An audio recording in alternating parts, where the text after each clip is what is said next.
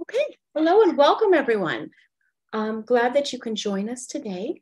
We're going to be talking about undergraduate research opportunities, and we're going to talk a little bit from the perspective of Carnegie Mellon University within the Summer Scholar Program. So I'm delighted to have this opportunity to share the importance and impact of undergraduate research, and also to allow you to hear directly from some of our scholars.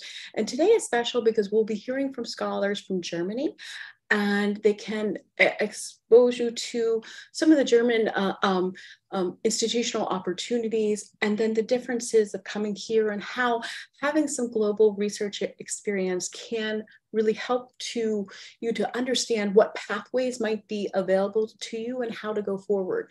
Science and technology is really a global endeavor. So building early international and global partnerships is essential. Here's what we're going to talk about today. We're going to talk about the Summer Scholar Program. We're going to hear directly from scholars about their research, some of their experiences, and how to apply not just to RISS, but really to encourage you to think about what are your next steps in getting to undergraduate research and why should you even consider that. So happy to dive in. My name is Rachel Burson. I serve as the Global Programs Manager at the Robotics Institute and co-director of the RI Summer Scholars Program. Thank you for joining us today. I'd like to invite each one of our scholars to introduce themselves to you, and then we'll dive in to learn more about the program at Carnegie Mellon and some other opportunities that you might pursue. Jan, would you like to introduce yourself? All right, yes, I'm Jan-Malte. I'm a student from Germany, University of Bielefeld. I'm still currently doing my bachelor's part of my studies, but I'm in my final year. And I was taking part in RISS last summer, also through the help of the DAAD, but I'm going to say more about that later. Excellent, thank you. Jana? Hi, my name is Jana. I study computer science at Karlsruhe Institute of Technology, and I was also part of the RISS 2022 cohort last summer, also thanks to the DAAD, and I worked on computer vision over the summer. And lastly, it's me. Hi, I'm Tim Sturm. I'm a computer science student at the University of Paderborn. And I also had the pleasure of being part of the RISS 2022 cohort this year. Nice to meet you. Wonderful. So to help you get really anchored in thinking about robotics and thinking about the opportunities here, one of the things that I'd like to share with you before we begin is that graduate school in today's global technology environment, whether that be in academia or industry, really building your pathways to graduate school and having strong graduate opportunities and research opportunities is critical to your next step and many of the higher level positions within the scientific community and also technology as well. So we're going to start a little bit about talking about Carnegie Mellon University and what we do here and a little bit about our community. I'm going to try to, there we go. Okay, great. So the Summer Scholar Program is part of the Robotics Institute at Carnegie Mellon University. Carnegie Mellon University is a top-ranked US university. We're located on the East Coast in the state of Pennsylvania, in Pittsburgh, Pennsylvania. It has one of the strongest computer science, machine learning, robotics, language technology. All of the departments within the School of Computer Science are top ranked, and there are so many different research opportunities here. Through Carnegie Mellon, there's been a spin-off of many different robotics companies, software companies, and others. So we're going to talk a little bit about what we hope that the Institute represented in the past and going forward as well. It's understanding what the forefront of knowledge around robotics, and what you'll hear from the scholars is the way that we define robotics is really broad. So there's a lot of different research and applications from, really that technology readiness level from very low to very high, full commercialization as well. So a few more things about the Robotics Institute that we're excited about is the strength of the research and also the strength of the education. So bottom line is that a lot has happened here. We've been on the forefront, really foundational to the growth of robotics worldwide. But what we want to talk about today is really the Summer Scholar Program. And when I'm thinking and talking about the Summer Scholar Program, what I want you to think about in your mind is that there are many different undergraduate research opportunities throughout the world. There are many different programs. So we're going to share through the lens of RISS, but we want you to think about at your home university, some of the very first steps to get started are project courses, working with faculty members on extending that course research, looking at the breadth of opportunities. So you have courses, you have projects, you have formal research as an undergraduate, you have some things that might just be coding, but it's building a series of experiences and thinking about it through the lens of what skills are you getting to practice and develop. And so research allows us to really engage in discovery. And at the undergraduate level, in many universities, research is almost inaccessible to undergraduate students. But with RISS and Carnegie Mellon, it's really a full immersion in research. So RISS has three parts, and I want you to think about this for any of the research opportunities you might look at. So really guided research. You're not going to be told like, you know, here are the steps to research. We want you to do this, this, and that. You're going to be within a research community, helping to articulate and define contributions, going through a really iterative process. So RISS is not about success or failure, but instead building those skills. And so you have the guided research. Around that, you have professional development. So there are communication tutors and workshops. There are robotics workshops. We want you to come in and think about what is robotics? What's the importance of robotics? How can it be used to solve some of the world's greatest problems? And where is it being, how are they using robotics to explore different issues? So we want you to be exposed to a lot. And finally, and I hope this is one of the most impactful parts of the Summer Scholar Program, is that there's really a strong community environment, and that community starts with a core of the scholars themselves. And last year we had 47 scholars from at least 11 different home countries, 40 different home universities. So it's so diverse. People coming together and exploring and building skills together. These are your colleagues, hopefully for life, right? So RISS is global. You do not need to be a US student or studying in the US to participate.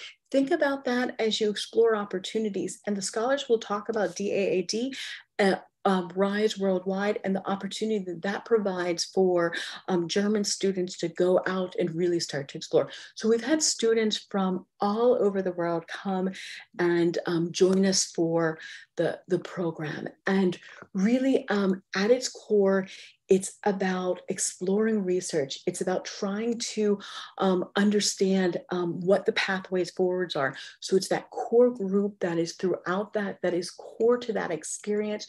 You will, as a summer scholar, and the same in many other research experiences, it's about growing, learning, contributing. And so you're coming in to add to experiences. You're coming to add to the research. You're not coming in having to define a whole new area, but instead adding to that and working with the community there. So RISS is really about launching the next generation of roboticists. Here are just a few of our graduates for the last years. So many students go through the Summer Scholar Program and then are able to go on to graduate school in the US and elsewhere. So it's really a gateway about that. And we help to define some of the products and to help support you in your next steps. So RISS is about that learning experience, the collaborative work, and figuring out what pathways may be open to you. You'll be surprised with how many different research opportunities there are. And as the global science and technology field has grown, there's more R&D experiences and available in careers in industry as well. So when you're thinking about graduate school, it's really a gateway to so many different things. And at the end of the experience, RISS is an 11-week program with those 3 elements of the guided research, professional development, and the community. The output is a series of products that you're able to share and use to pursue your next steps. During the summer, we often have visits from industry leaders, but we also make some time for fun as well. So when you think about any of your undergraduate research opportunities that might be available to you, here's one of the reasons. It really prepares you for graduate school. And in the US, within robotics, there are a lot of funding opportunities for graduate school, but you need to have undergraduate research experience. So RISS and other programs are really gateways for you to explore some of those programs and to get ready for that as well. Our students go all over the world and they work really at top companies. So a few essentials and at the end, we'll review a couple of these. These are specific for the RI Summer Scholar Program. The applications are open right now. The same thing for the DAAD, RISE Worldwide scholarships as well. Those are open. This is RISS specific. And we'll have a program that starts June 1st, goes through August 4th. And many scholars can stay until the end of August as well to continue their work. I'm going to pause here and turn it over to the scholars. And at the end, we'll take some time for questions, but we'll also take some time to provide some tips on applying to the Summer Scholar Program and other research programs that might be in the US or anywhere in the world that are about building research skills so that you can explore and get ready for impact at graduate school. So I'm going to turn it over to the scholars to share some of their experiences within RISS and elsewhere. Yeah, all right. I think I'm going to start. To begin with, I'd like to talk a little bit about my journey of how I ended up applying to RISS, because it's somewhat German specific. I actually didn't apply to RISS directly, which in retrospect probably was a mistake. But I actually applied through RISE, which is the German DAAD supported internship exchange program that you can apply for every fall. And exactly through them, I kind of got into this position of taking part in RISS, which was somewhat unusual. So everything like bureaucratically took a little bit longer. That's why I'm saying it probably wasn't the best idea. It's probably the best idea to actually do what they say in the ad and apply to both. But yeah, ultimately I ended up at RISS, to my own surprise, to be honest. I didn't think I would kind of fit that bill, but I think, they do take people from all walks of life, really. And I joined RISS. I did some research on tree deformation for agriculture robots under Oliver Kromer, which is one of the professors at Carnegie Mellon, and worked in his lab, which was an amazing experience. I'm honestly, it was the first time I was able to do like research, which is what I want to do, this openly and this self-directed, this much with this much self-direction. And it really was an amazing experience to kind of be able to take part in research that hadn't been done before. Like I think, especially in undergrad, you a lot of the time just learn what had been done before already. And especially in Germany, if you don't especially look for it, there's very little chance to actually do research. And Carnegie Mellon had this, and RISS specifically is this amazing program that really allows you to do that. But I think despite all of this, the biggest gain that I took out of the project is really the connections that I formed and the kind of network that I was able to build, because you have to be aware that you're not the only one taking part. There's an entire community. There's roughly like 50 people taking part each year, maybe 40 something. And you do have contacts with them. We had regular social events with them. We had the opportunity to get to know them. And I believe that's like a really important thing, because of course, they're like people in your field that want to go into that field, and so they're going to be your colleagues in the future. So networking there, I think, is just a good idea in general. But I think especially the thing that I took away is also like comparing yourself with your peers. Really, I think it's very inspiring to see what other people are doing, potentially from the same country. So you can just apply that to yourself. Be like, hey, why don't I apply to this thing or that thing, and things like that. And also potentially from other countries, and you can see how things work there. You can kind of see what they have to struggle with, and it gives you a lot of context really to your own kind of path, and it's very motivating, honestly. I think before this, I did not really plan on applying to grad school in the US, but I think RISS helped me kind of open my eyes to the US system and some opportunities that are possible to study there, even if you don't have like the huge tuition fees that are usually required. And so yeah, I think the network and the knowledge that you can gain from that network is really worth a lot. And I'm still in contact with some of my alums from the summer, and also still in contact with some of the people from my lab. I actually managed to continue some of my research that I started past the summer, and it's really a great opportunity to kind of find your way into this field and network in this field. And I can only really praise this opportunity for anybody that's interested in robotics or even just computer science in general. And I think, yeah, then I'm going to pass it off to Jana. Okay, hi, I'm Jana. As I mentioned before, I study computer science at Karlsruhe Institute of Technology, and I also found out about RISS because of the DAAD RISE program. It's a very, very nice program, and there are a bunch of internship opportunities for anyone who studies anything STEM related, and I would highly suggest checking it out and clicking through the site. They have some very interesting opportunities also in, like, not only in the US, also in like Jordan or some other countries. But through that website, I found RISS, kind of complicated to keep the name straight. I found RISS through RISE, and I applied. I also thought I wouldn't make it because on the website, there's like a list of things you should, like past applicants or past successful applicants fulfilled. And out of this list, I fulfilled maybe half of the criteria.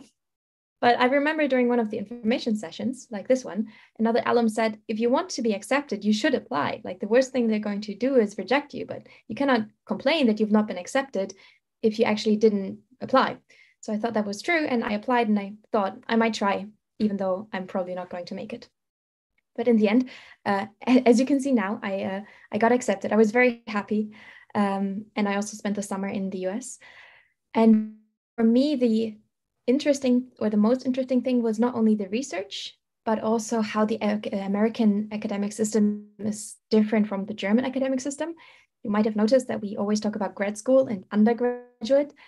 That's because the cut that I knew from like the German system, the cut between people that just study in order to go into industry and the people that study that want to do research, normally in Germany happens after the master's. And then we differentiate kind of between PhD and master. But in the US, this cut already happens after your undergrad, so after your bachelor's. And then if you go on to your master's or PhD, then you normally want to go into research. But also, what going into research meant was also totally new for me. So for example, out of my lab, most of the people I worked with, they all wanted to go into industry and do like industrial research, which was totally new to me because I all thought most of the time you're doing a PhD in order to go into academia and not because you wanted to go into industry. But it was very fun because we also got to visit some of the companies that the PhD students would later go on to work at. For example, we visited like a company that wants to send the first commercial robot to the moon. That was very fun. But we also got to visit a few other companies, for example, autonomous driving companies. So that is also a huge opportunity that we only got through RISS. And even though if you don't really want to go into the American academic system, which is totally fine, I think it's still a benefit if you know about the American academic system or about any other academic system, because you also get in touch with a lot of, for example, Indian interns, who then you can talk with about the Indian system. And I think that for me personally opened my eyes on understanding how different cultures or how different academic cultures work, and to understand why they are different and how this difference may be better or worse, whether it may fit to me personally more or less. And I think it opened my eyes and opened doors for me, or so RISS opened eyes and doors for me, which I previously never knew existed. So for example, before coming to RISS, I didn't know that it was normal in the US to go from your bachelor's to your PhD directly and not do a master's in between, which is unthinkable of in Germany. Overall, I think I'm very thankful to have had this opportunity in order to experience all of these new things, in order to do a lot of great research, and it was so much fun, and also to learn about the American academic system. And with that, I'm going to hand over to Tim.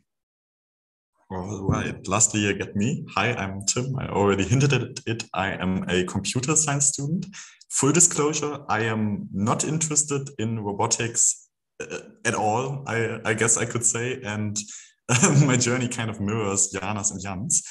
So I proceeded the same way. I actually first applied to RISE on the German side, and then I somehow landed at RISS, and it was a great experience. So what I really want to hammer down on, which is also like a really German perspective, is this aspect of truly researching, which is kind of, we said it a lot, like every one of us already said, oh yeah, it's a research experience. So from a German point of view, what you perceive as research is kind of this magical thing that somehow starts after you've completed your bachelor's degree, for example. And what I realized in America, that's not the case. So we came to RISS, and suddenly it's, oh, by the way, you're doing research now. And then we actually got to do research. So it's like you're actually working on, I guess, cutting edge stuff, and you're really involved in what your lab is doing. So for example, I was at the NAV lab under Dr. Christoph Merz. So that's also a part of the Robotics Institute. And there was a place for me in just doing computer vision, which one might not even consider pure robotics. At least it's not like a moving robot. And then as a computer science student with interest in computer science, I actually got to work on what they were working on. And they sat me down and gave me a topic, and then I could just freely research. And at first that was a very overwhelming experience, especially 11 weeks don't really feel like 11 weeks when you spend the first 2-3 weeks just settling in. It's a new country. There's a lot of not new people to get to know, and suddenly you're really deep inside. And what I want to show off to kind of give a feeling for what you can achieve. This is not meant to be a break or something. Now, give me a second. Now I screwed up. Oh yeah, so here, you have these certain key deliverables, and in our case, that's writing a paper and and in the end having a poster about your work and what you did over the summer. So when you start out, it really feels like, oh, I will never achieve anything, and then suddenly you get to write like 7-8 pages of proper research presented to your peers, and suddenly it feels very serious. And that I loved it. So before coming there, I already knew maybe I want to go into research. Maybe that's what I want to do. And now I'm really sure about that. And it just opened my eyes that that's actually a possibility. Whereas in Germany, you kind of ease into it through like these bogus jobs where you just really try to get into your professor's favors, and then, oh, maybe he has something for me. And then you get to watch from the sidelines as other people do interesting stuff. That's really not the case. And I wholeheartedly recommend it to everyone who has considered going into research, and also just has considered going abroad, because even if you don't want to end up in research, it's just a cool experience overall. And I think even in industry, there's research. Jana mentioned that before.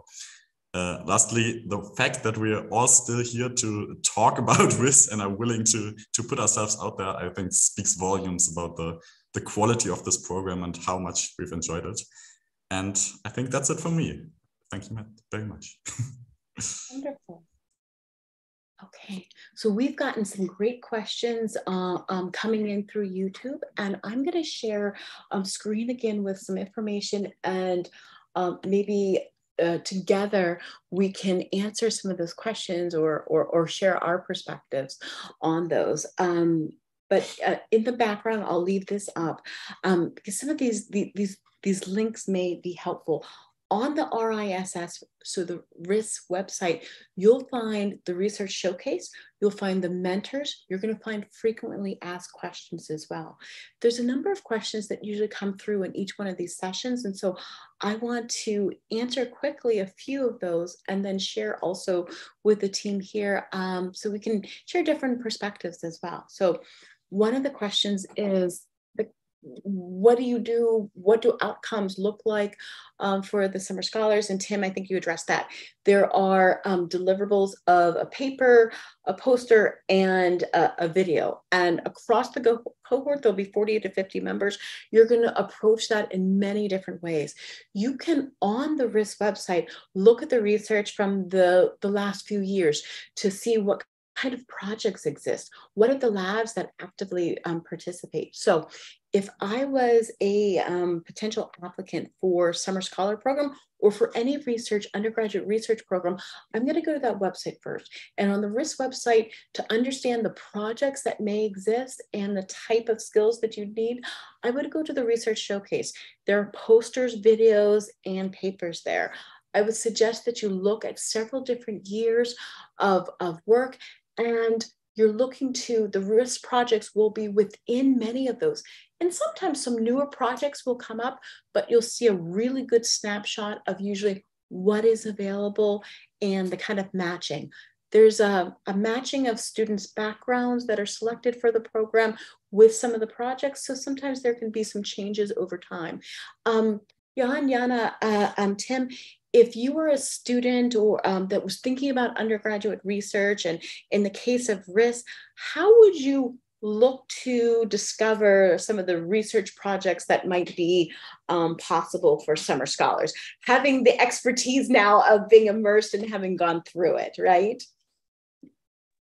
So I did exactly what you proposed, Rachel. I went through the research showcase and I looked at recent projects that were advertised on the lab I wanted to work with. And I was like, yeah, I'm interested in working with that because of X, Y, Z. And then I got accepted to that lab as a RISS student, which was the, I forgot the name. Damn. But I was accepted to that lab and I could have worked there under Artur Dabrowski. And then we talked about what research opportunities that were out there, because for the research opportunity I expressed my interest in, all of the graduate students would actually be on internships themselves. So that was over the summer. So that wouldn't fully have worked. Then we talked about, and there was another research opportunity that might have come up, which I also found interesting. And then out of the blue, I was contacted by a second lab, who I later ended up working with, who proposed a totally new research topic, which I didn't really actually mention in my statement of purpose. I only mentioned that I did some work on computer vision before, but I didn't actually mention that that is something that I would be interested in working, because my whole statement of purpose was tailored only towards Artur Dabrowski's lab. And in the end, I took the offer from the second lab, which I'm very grateful for.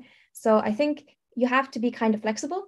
So it is good in order to be specific and in order to mention specific stuff, because that just shows that you did your homework and you actually read up on projects. But it is also fine after you've been admitted to go in and talk with your advisor and ask, what are other opportunities that you might have? What are PhD students that would be willing to advise me, that would really have fun at advising me? So it's fine to be a bit flexible, but of course the overall lab should the majority of the topics that the lab are currently working on should fit your research interest. I think that is a good rule of thumb to go by. Yeah, definitely, I have to agree. I think for me, it was slightly different. I didn't go quite the supposed path, I suppose, because I kind of only applied through RISE. On RISE, they do kind of outline what the lab is working on, but it's obviously more advantageous to look up the lab itself on the RISS website.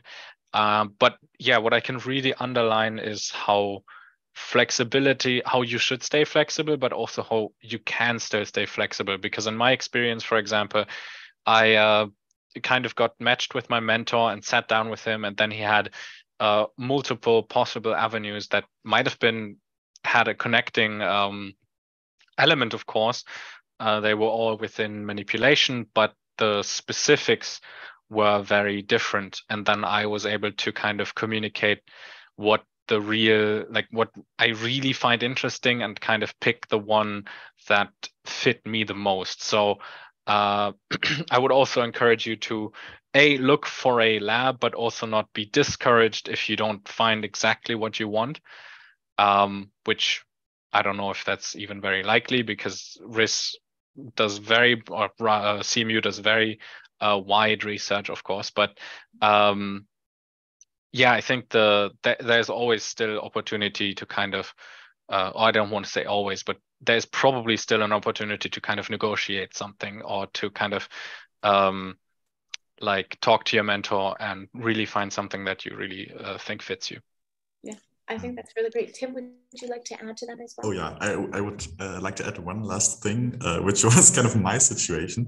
If you don't know what you really want, just keep an open mind, I guess, because I applied through RISE exclusively. So I didn't really know what I was getting into. And quite frankly, I had no clue what my research interests were. So I just applied on a whim for the first project that I saw. And it ended up working out really well. And you can get a lot done, surprisingly, even if you have no like prerequisites. And it's just enthusiasm makes up for a lot of capabilities, I suppose. And it's just good to be open-minded, and maybe it ends up being something completely different from what you've ever considered before. For example, I have never touched computer vision in my life before going there, and somehow it ended up working out. Yeah, I'd like to add to that. So through the 3 different experiences here, one of the things that points to when you're looking for any undergraduate research experience, is it that you're going to be are you going to be with one lab in that team, or do you have an opportunity to work in a broader community? One of the things that we feel within the Summer Scholar Program and at the Robotics Institute is that there's such value in having we would almost say it like multiple islands or homes. So as a summer scholar, the cohort is one of your homes. Your lab is your research home, but then there's this broader community as well for you to explore. When you're thinking about the undergraduate research opportunities, you're looking at that environment, you're looking at outcomes as well.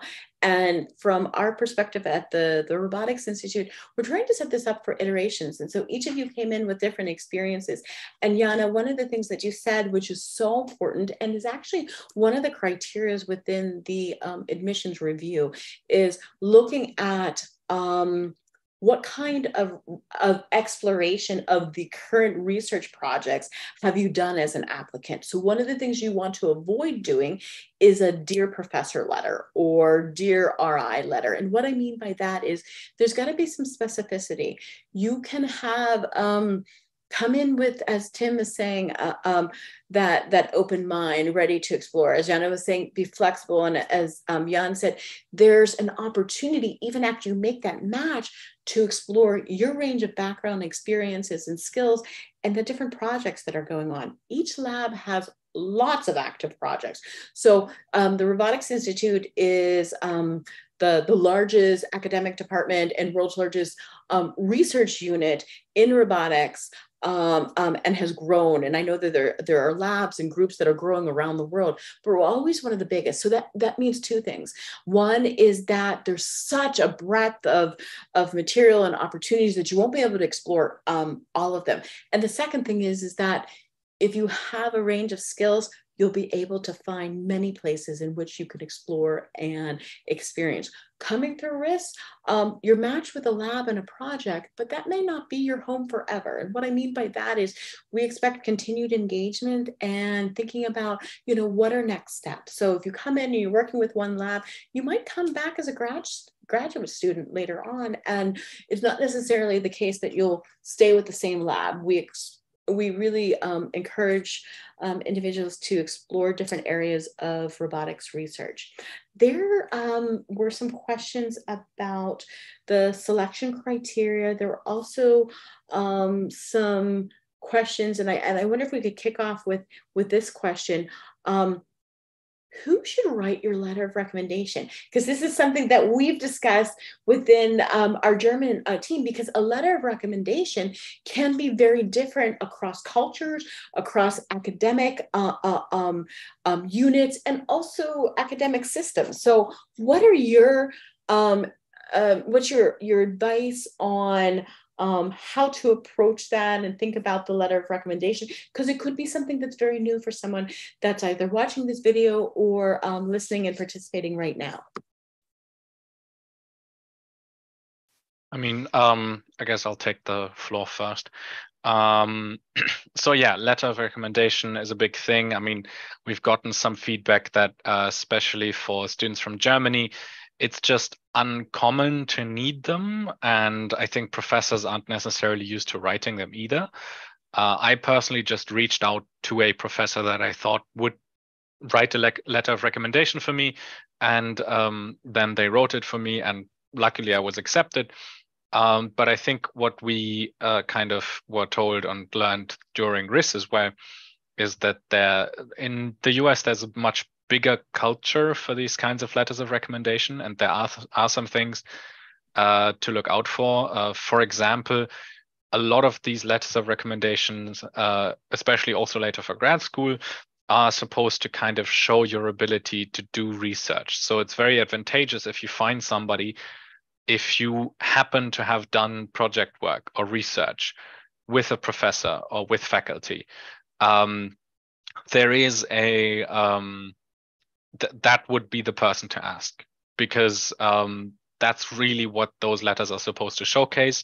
They're supposed to showcase your ability to work on a research project. If you don't have something like that, I mean, you can obviously reach out to another professor. I think for RISE, there was a requirement that the letter of recommendation came from a faculty member, so a professor. But I heard in the US, sometimes you might also get a letter of recommendation from a workplace, or perhaps a person in the university that's not necessarily a professor, but that you've worked with. And that obviously, I mean, you couldn't ask like a fellow student, that's clear, but or that would be very unlikely. But I think that kind of the primary goal should be to find somebody who can really speak on your research experience and on your ability to do research. That's great. Jan or Jana, Jana or Tim, do you want to add to that?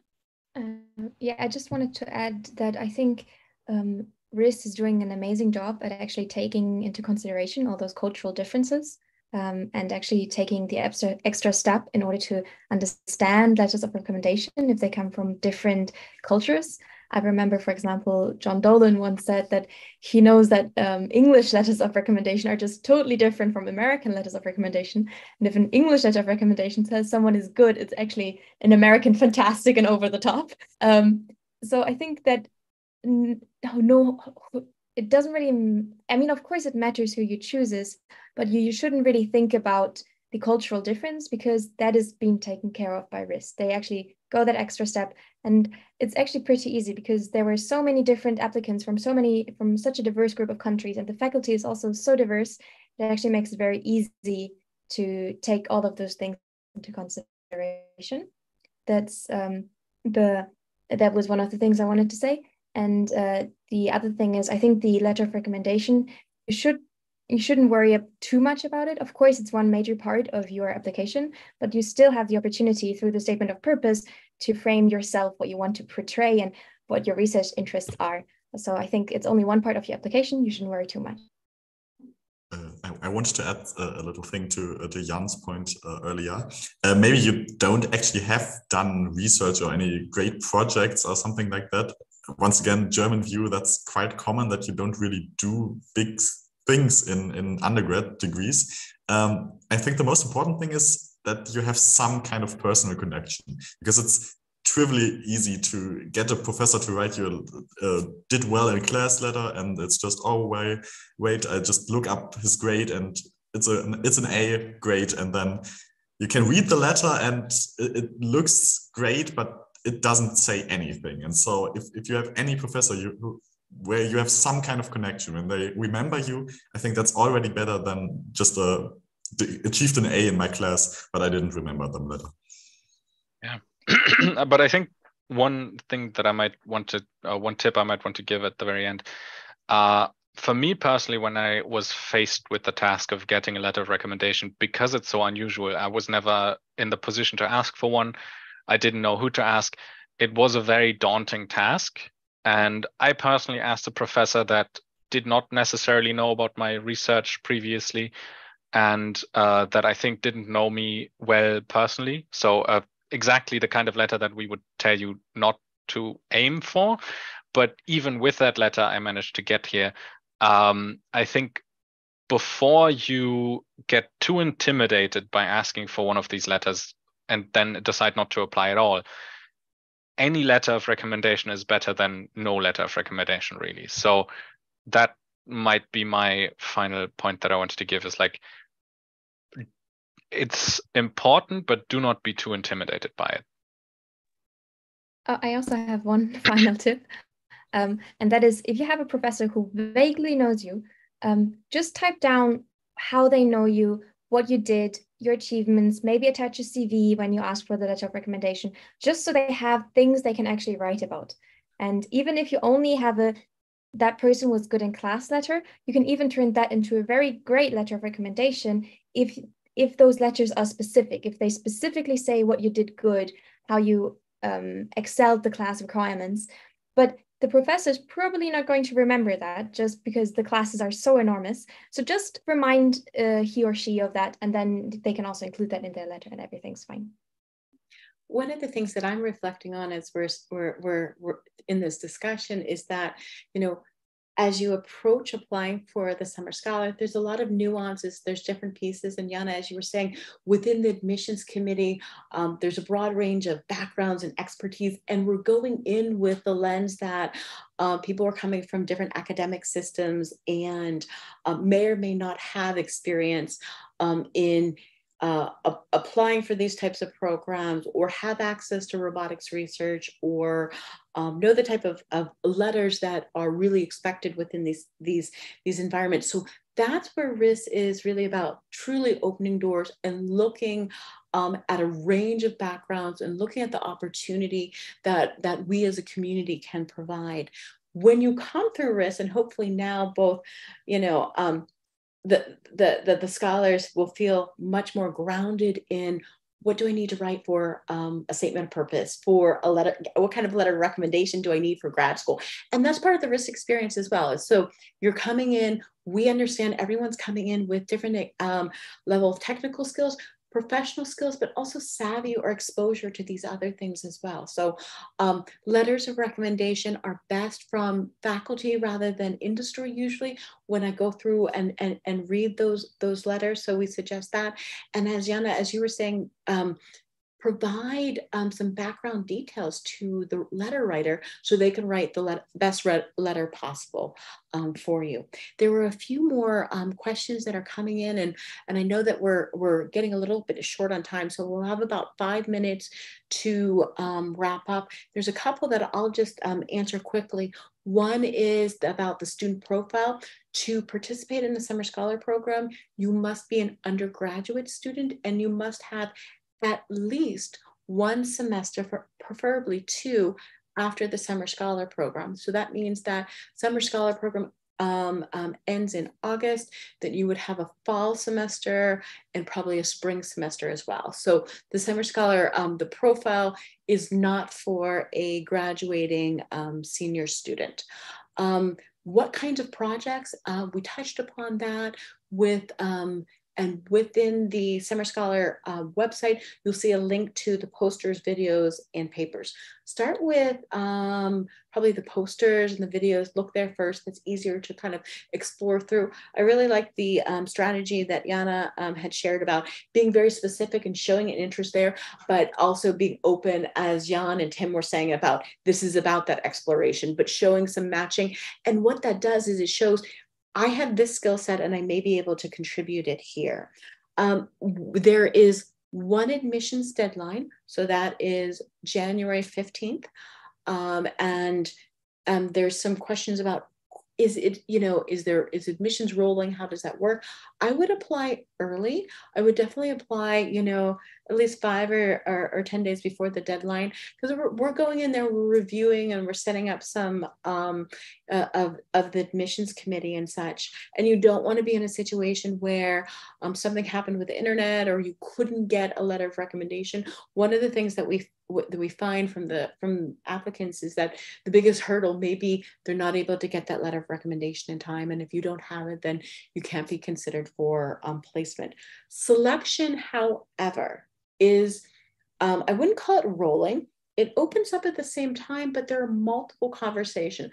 As each of the scholars said, is that there's a conversation about the possibilities and how to navigate and such. And so it's not just oh, okay, they applied, they really like these 3 labs and check, and they're going to do this project. It's more of a conversation, and that's what graduate school is like in higher education. So it's part of that process as well. So I am going to turn it back to the scholars with a question, and then we'll see what other questions might come in. Can you talk about one of the things that maybe as an undergraduate, I don't remember placing the focus on this or understanding the importance. And I think each of you have really provided tremendous insight into this.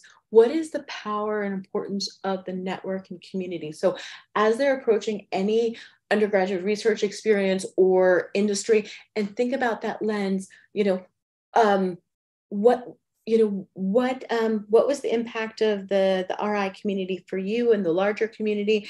And what would you tell yourself to look for now that you've experienced something like that? What would you tell? I'll turn that over to the scholar.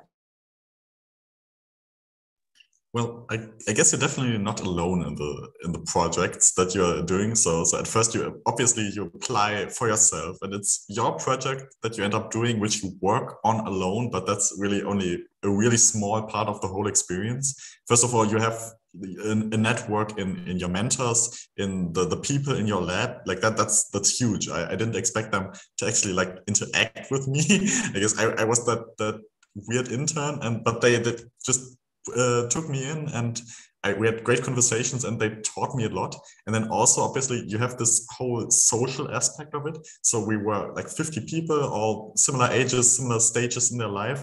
And that just makes a huge difference to how you approach the whole experience. Obviously, you can just bury yourself in work, but it was just a process of learning together and kind of exchanging experiences. And that made it so much better than it could have been like if there wasn't such a network. Yeah, I think for me, the community really did 3 things. First, I think it gave me, it helped me learn things. As Tim mentioned, you have support from your mentors, support from the other people in the lab. And there's so much knowledge there, and they can help you kind of understand things. And that's really amazing. But the other 2 things that allowed me is first off, make connections to in the future potentially work together. After I left RISS, I continued working at my research project, and we actually submitted a paper to ICRA, which is a research conference based on that. We haven't been accepted yet, but basically, so that's an avenue that I think we should be aware of, is that it opens doors for you. It gives you the opportunity to like continue working with them if you want to, and that's, I think, a great opportunity. And the third thing really is that it allows you to kind of get yourself context, I think, kind of open your eyes and inform yourself, not about the topics of like robotics or computer science, but of like how the education system works. Because in my case, for example, there were a lot of people that I interacted with that had way more knowledge about how every step works than me. And RISS does explicitly helps you with that, but also just conversation with other people in that field helps a lot to kind of realize opportunities that are basically just waiting for you to go for them, and that I would have otherwise missed simply because I didn't know about them. So I think those three things are really the main takeaways for me personally. Of course, I totally agree with what Jan and Tim just said, but just taking it into the perspective of what I would have looked for, I would have definitely looked for a community that's supportive, that actually cares about you, that doesn't see you as an intern who just does the dirty work, but actually cares about you progressing. And I think I totally found that community at RISS. It was totally fine. Like my research project didn't work out in the end, and that's totally fine because it was all about the exploration and about going on this journey together. And it was such an amazing experience, even though I didn't submit a paper, sadly. I would definitely look for that. And I think that's the main thing I would look for, is that they actually care about you as a person and not you as a workforce.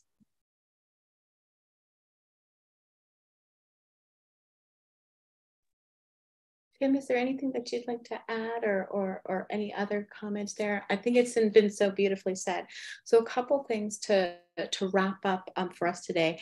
And Jana, I'm gonna harken back to what you said earlier, which one of the scholars said last year: apply to multiple programs, explore, see what opportunities are there. They're waiting for you, Jana, as you were saying, to apply, to seize them. And there is a lens of, you know, what types of backgrounds, what types of opportunities have you already been exposed to? And so coming in, share what you've done, and also make sure that you've done that exploration of what the projects at the Robotics Institute and within the RISS community is. We really want to support the scholars. We want to help them with next steps. There will be more online information sessions throughout the fall. And in the different information sessions, we're going to explore it from different avenues or lenses. So in some of the upcoming sessions, we're going to specifically focus on various labs. And so they're going to present more of their research and some of those topics as well to give you insight to that. One of the things that the Robotics Institute is absolutely committed to is we have tremendous people and resources here working to explore so many different aspects of robotics. We want to give and share that with more scholars and emerging scholars around the world. So we have seminar series that are open. We'll do information sessions. We're trying to find ways to share and to give you insights into some of the topic areas here. So we hope that you'll join us for future sessions. The best way to become notified is to subscribe to the YouTube channel, and we'll have those listed as those are set up. Within the Robotics Institute, many of the presenters, you'll see whether they're graduate students or that are currently at the Institute or RISS alums, they're all RISS alums. There was our very first session about applying to grad school from RI was earlier in the day, and all of the students presenting were RISS alums. So it's a tremendous community. We hope that you will explore this and many other opportunities across the world, keeping the DAAD RISE and RISS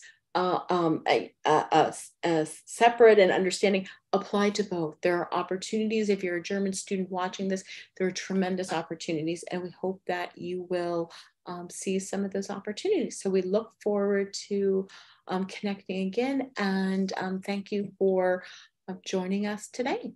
Take care, everyone, and we're going to wrap up now.